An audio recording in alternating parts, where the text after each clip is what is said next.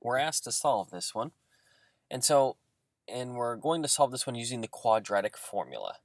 Well, in order to use the quadratic formula, the very, very first thing that we need to do is to put everything onto one side, okay? And we can choose, we can move this one over to this side, or we can move these two over to the left-hand side. It really doesn't matter when you're using the quadratic formula. I chose to take these two and move them over to the left-hand side. So in order to do that, I've got to get rid of 2x over here, so that means I'm going to subtract 2x from both sides. 2x squared minus 2x, those two cannot be combined, so that just leaves me 2x squared minus 2x.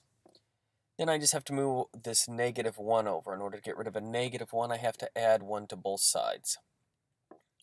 So now I've got everything over to one side, just like we're wanting. Now what I can do, because it's equal to 0, nothing else is on this side, now I can plug it into the quadratic formula.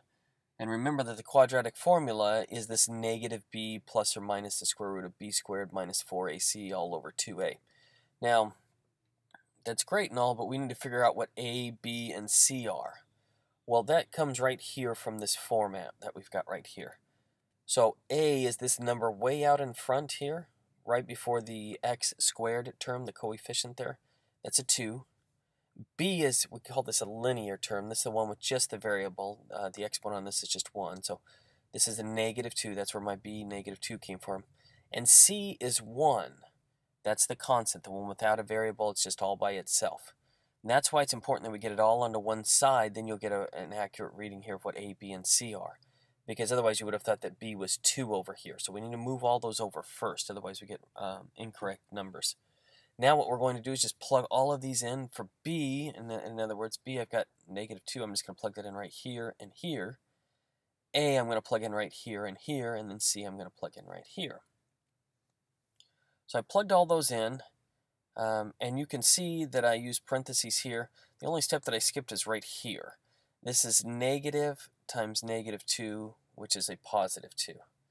Okay, that's the only thing. Other than that, I put in parentheses here.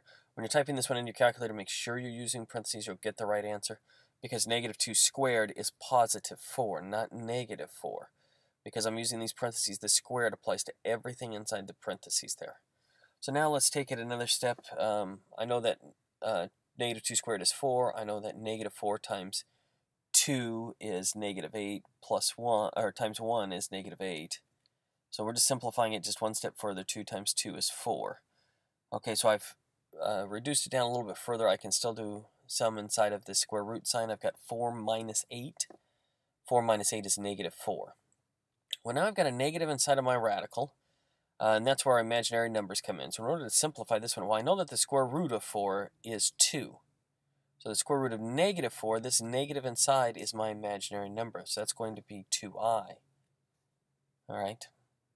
Well, now the last thing I need to do here, I look at this. I can reduce this still. I see that I've got a 2 can go into all 3 of those. So I take a 2 out of all 3. I divide this one by 2, that gives me 1. Divide this one by 2, that gives me 1. And divide this one by 2, and that gives me 2. And that is my final answer. Remember, if it can go into all 3, it can be reduced then. If this one over here were a 3 or something, that would be my final answer. I could not reduce it. But because I can divide it by all 3 of these numbers here, I can reduce this one.